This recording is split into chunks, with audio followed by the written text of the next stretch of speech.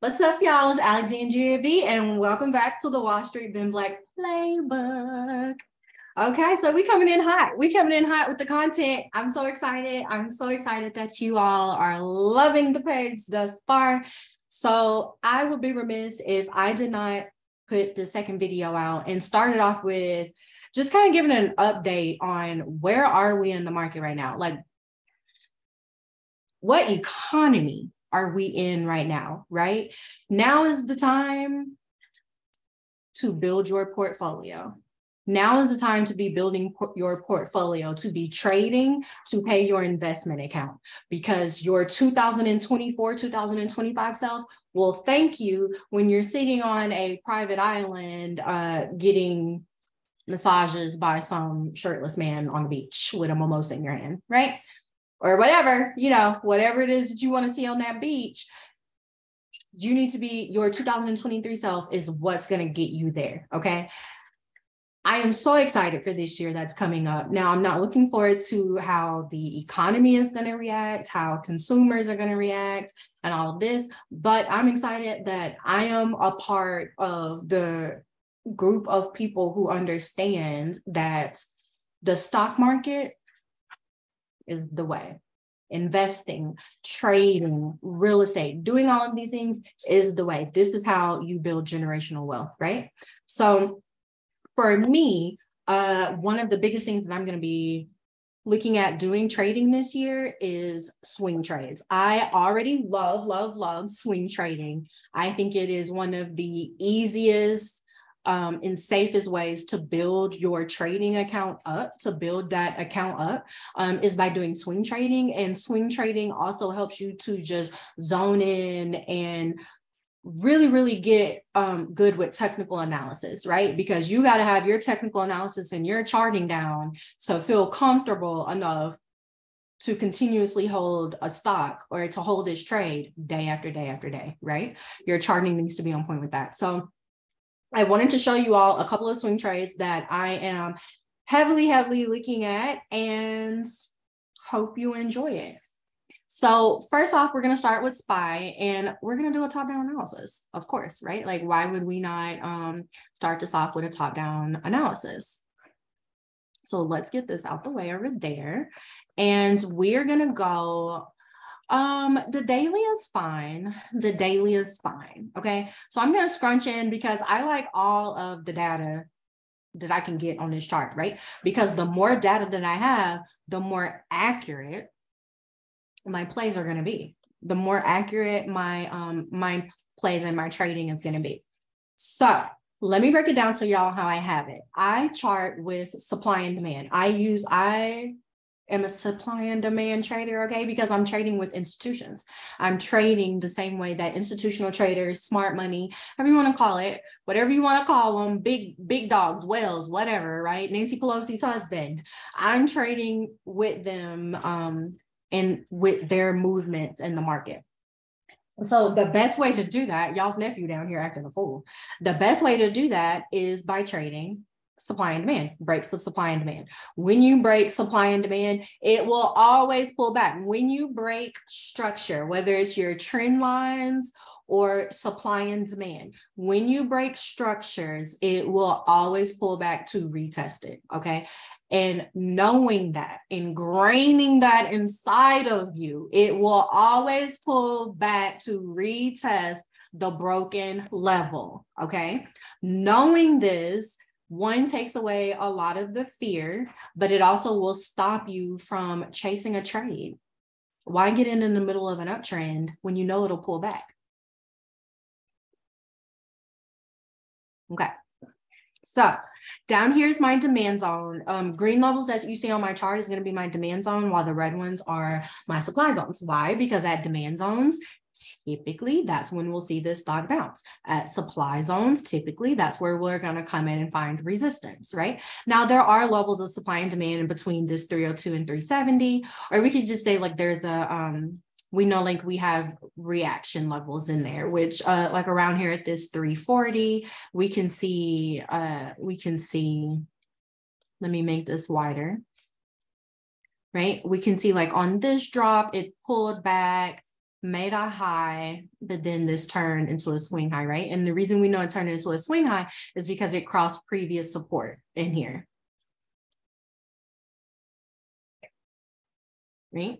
So this just kind of consolidated, and we could really even call this a drop base drop. Honestly, that's what we need to call it, to be honest. Now that I'm widening that out, this is a drop, a little bit of a pullback, but really a base, right? It based in here between 342 and 332, which can seem like a wide gap, but again, we're on that daily time frame, right? It stayed in that range, kind of, we see it pull back in here and then dropped, making this move a swing high.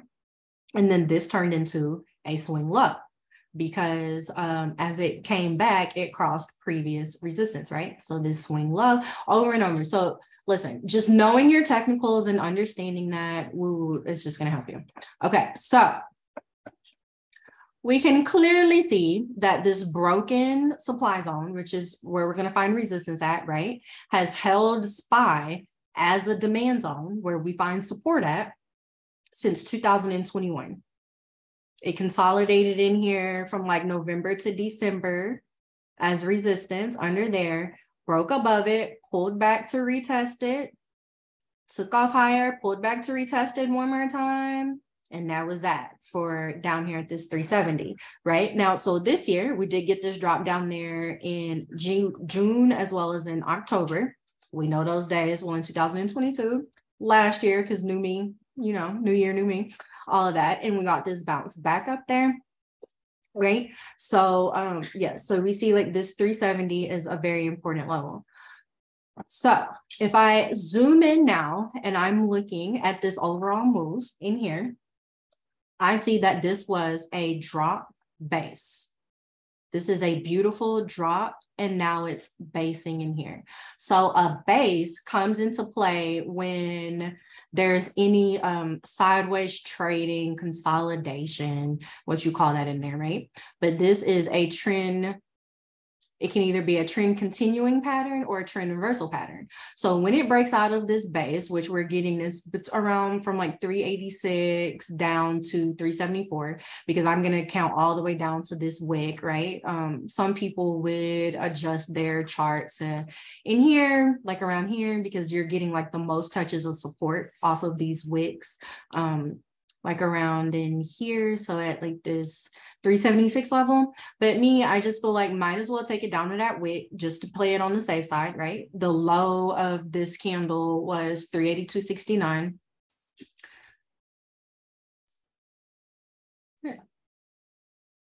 I'm sorry, the low was 374.77. I said, what? So yeah,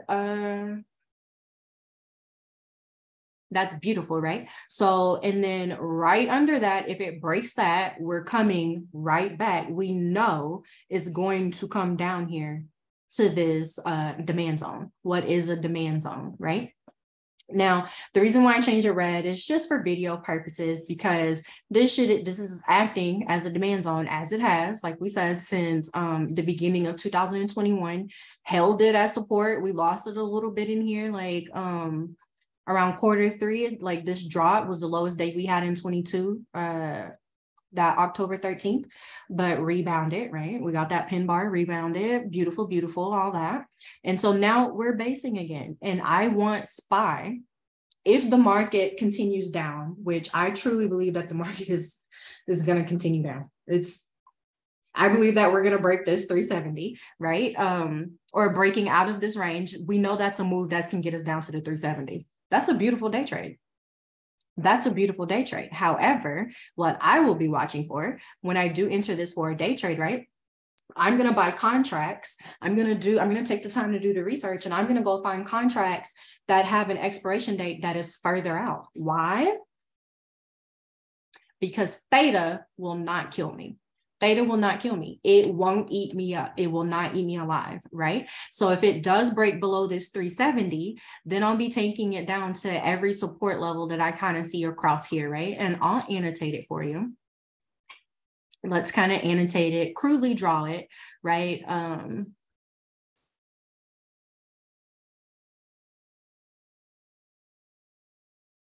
We'll see it kind of come down in here. We see the support there, right? And then below there, we can see some support found here, right? We see this wick, held it, held it, held it. This was the only candle that lost it, right? And that should bring us down, if we lose that, down to our trend line, down to our primary trend line,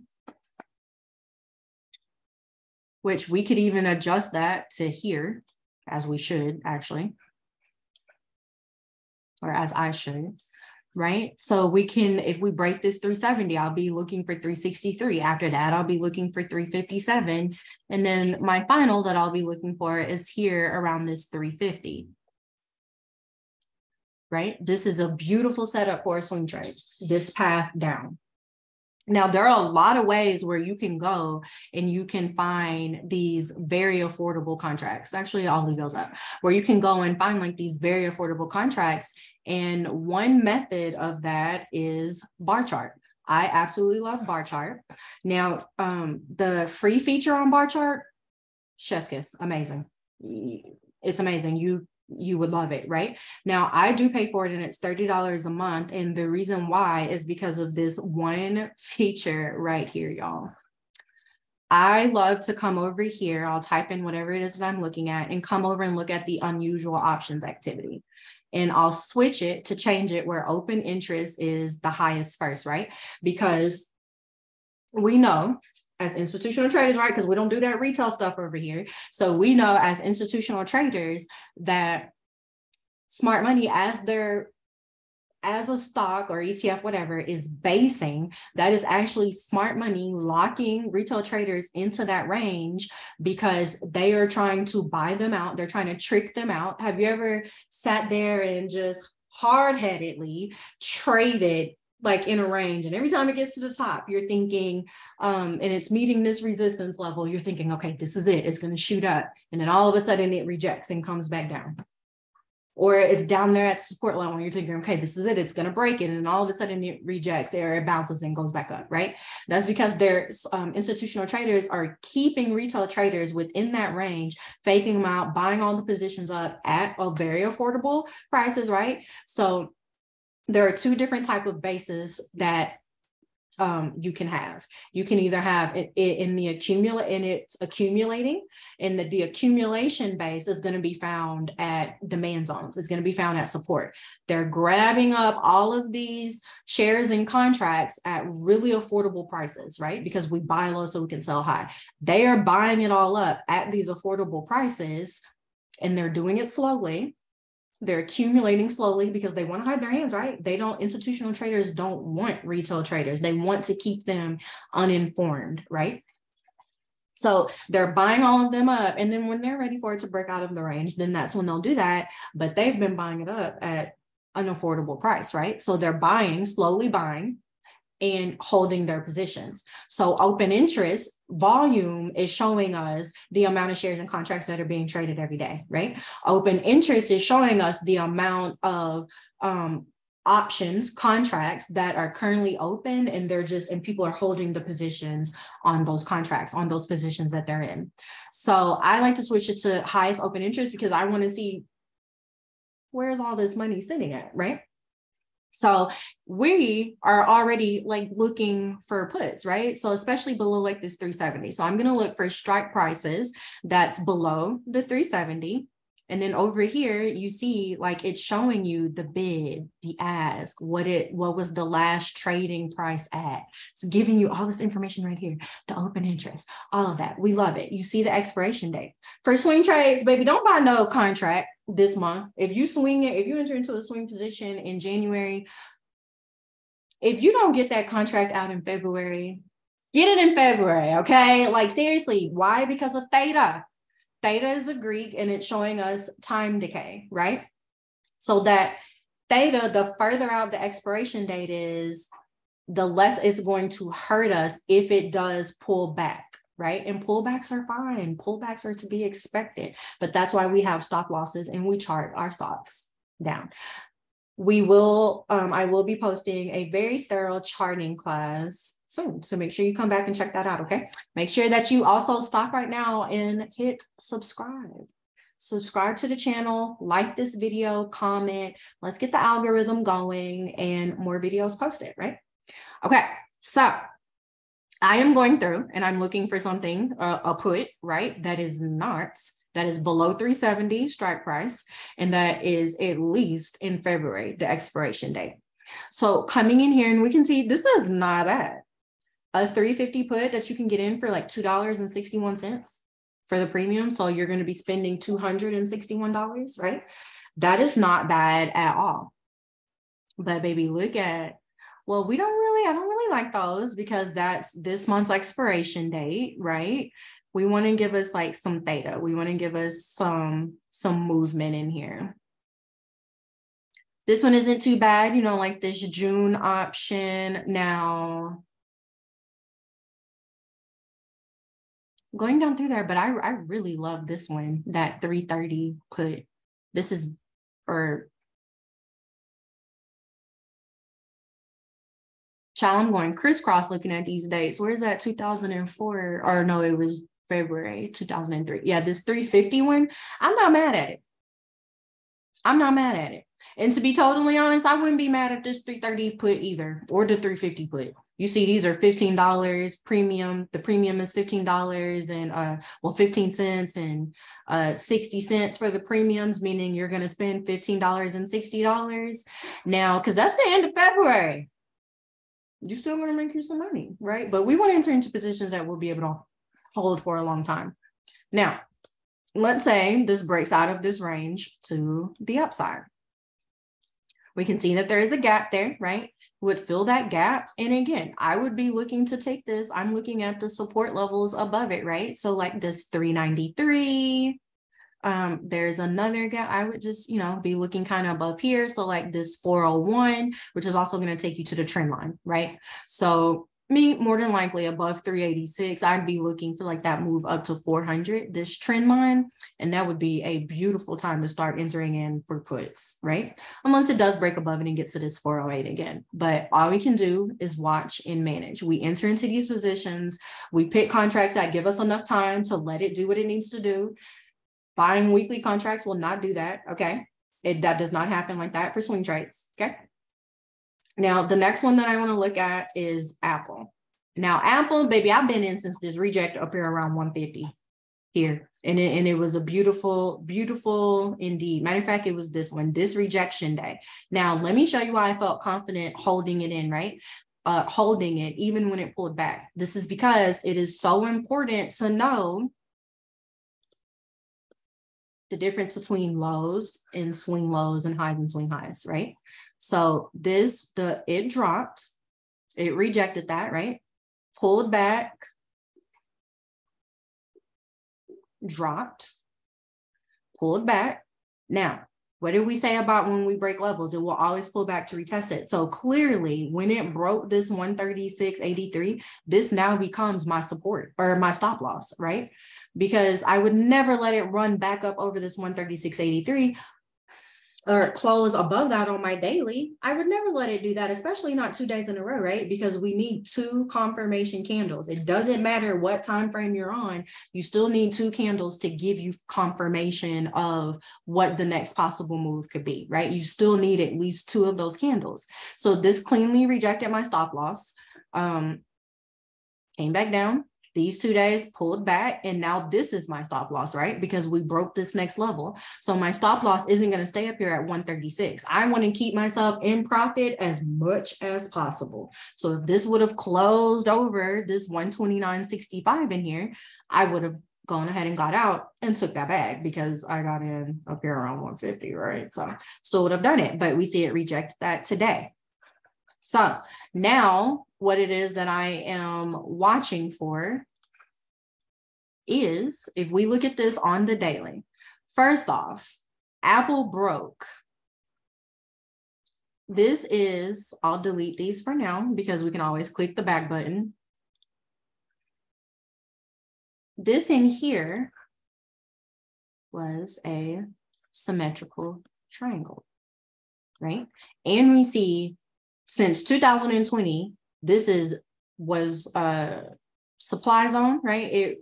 resistance, resistance, resistance 4 times. We break above it mid 2021, and it's held it beautifully. It has held it as support, except this time when it came to this low, the first like major low we had in 2022, like in June, down there, that bottom quickly came back up here. I mean, can you imagine? This was beautiful. This was beautiful. Buying in here, down here around like in this 130 range for it to come back up to the 174. It was beautiful. Okay. And then when it rejected the 174, where'd it come? Right back down here to this 136.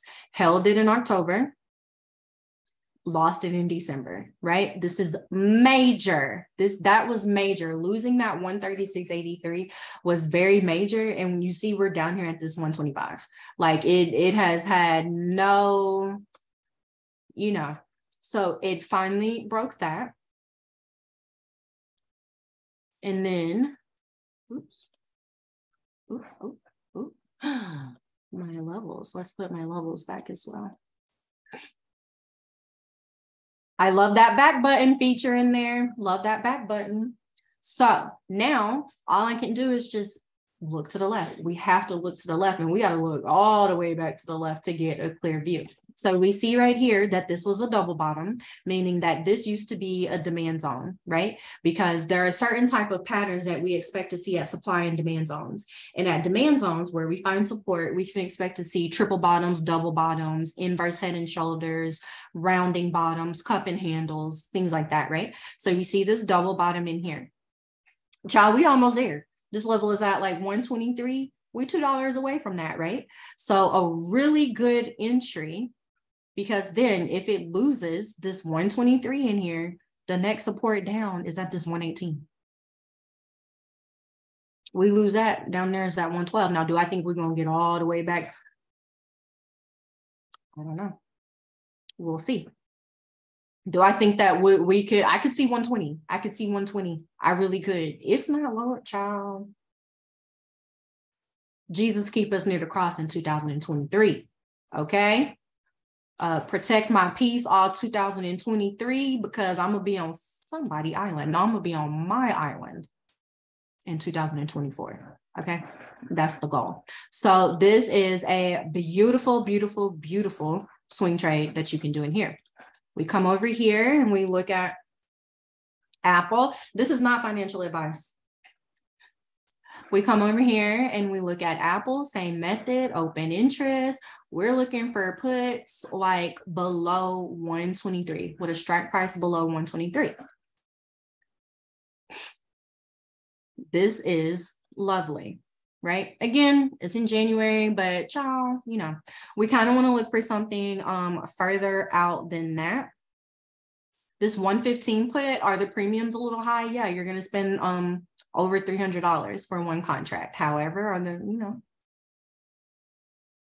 is you going to make you that bag? Yes. So it's all about leveraging in the right place.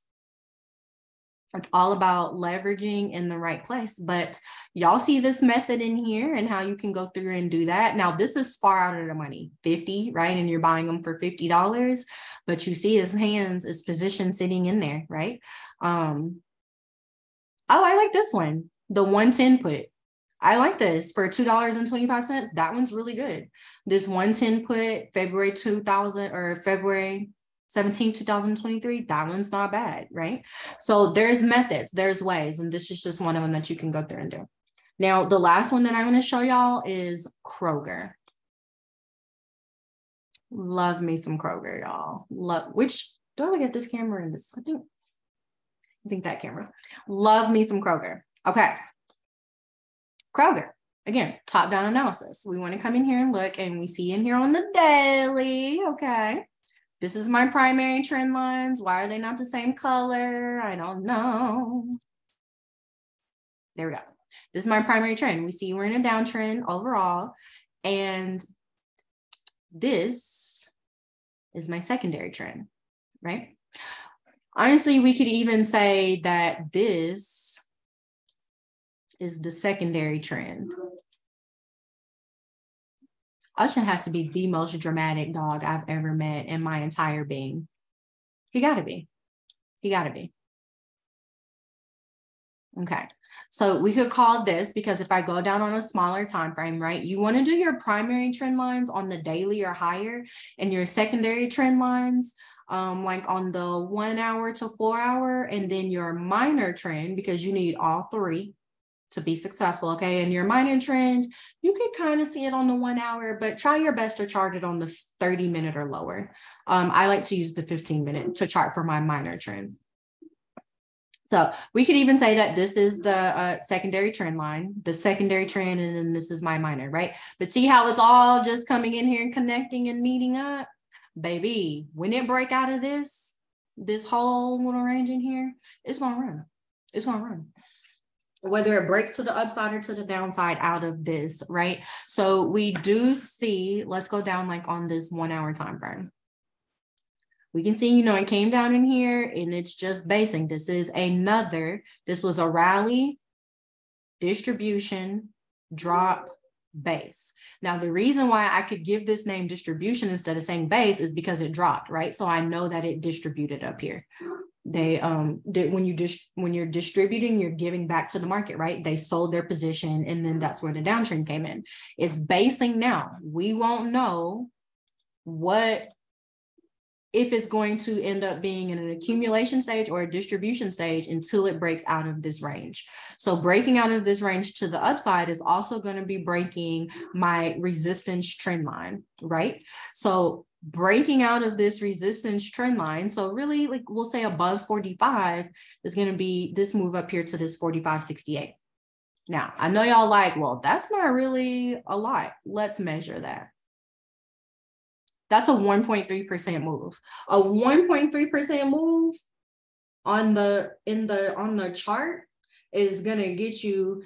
Now this ain't nothing to quote, right? You're gonna be looking at, if you enter into a trade, you're gonna be looking at like 50, 60, 70% like in your profitability, like it, just because it's saying it's a 1%, 1.3% move on the chart doesn't mean you're only gonna make 1% in profit. That's not how that works, okay? Your profit is going to be, you're going to be good in profit. It ain't going to be no little 10% profit, because we don't do that in the family. We don't do 10% trades. We try not to, right? If the market makes us, whatever, but we like those big trades. So that is a beautiful move. These small cap stocks, which Kroger is, a little bit of movement goes a long way. It goes a long way, and we love to see it, right? So that'll be a beautiful move there. Or if it breaks below here, we know that we're going to see some resistance around here at 43.82, but we can definitely expect to see it come down to this 43.46. And it is my hope that we just bring it on down here to this demand zone around at this 42.76, which we can see is a very beautiful move, right? Now, I suggest taking all of that in if you have the ability to watch it and you're in tune with your swing trading. If not, then very clearly, if you wait to take this below this 42.76 in here, or you could even just say 42 even, right? Because we see this double bottom in here. We see this double bottom making this a demand zone, right? This 42 down here to 40. Which, if we look at this, at this level, every time that it's broken like this 42, come down here to around this 40.67 area, every time we have seen a gap in there, right? So that's letting us know that institutions moved. Institutions like moved in here, right? They placed very large orders. They released very large buy orders because it gapped up. So we see this gap,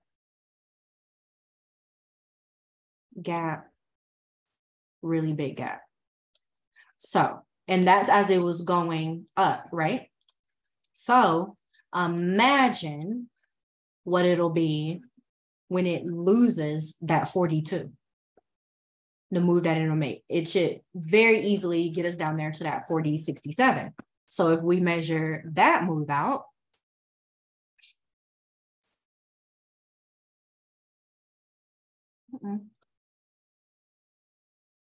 using our measuring tool. So we'll say from like here to here, that's about a 3% move. Okay. All right. So those are some of the swing trades that I'm looking at, y'all. And Kroger is, baby, Kroger is affordable on a good day, but we also want to make sure, on a good day, Kroger's is affordable. But again, we just also want to make sure that we're putting ourselves in position in the right way. So what put would I suggest? I just don't want anything like this month because I really don't like buying contracts like for my swing trades in the same month. That's just me though, right? These 120 expiration dates could definitely hit. Like this one isn't, if anything, well, yeah, you want the 40 put. I think it's trading below 40 now. No, it's at 44. That 40 put is not a bad, that would not be bad, and not a bad price in there. And yeah, as I said before, right, we have the tools to go in there. Like, look, this strike price is at 42. You could get it at this 38. You spending like $76 and it's going out in April, right? Those are great ones. But yes, so that is that as far as swing trades that I'm looking at into getting into, and I hope you enjoyed it. Make sure that you subscribe, like, comment, share, do all that good stuff. Help the girl out. Okay, and I'll see y'all next time.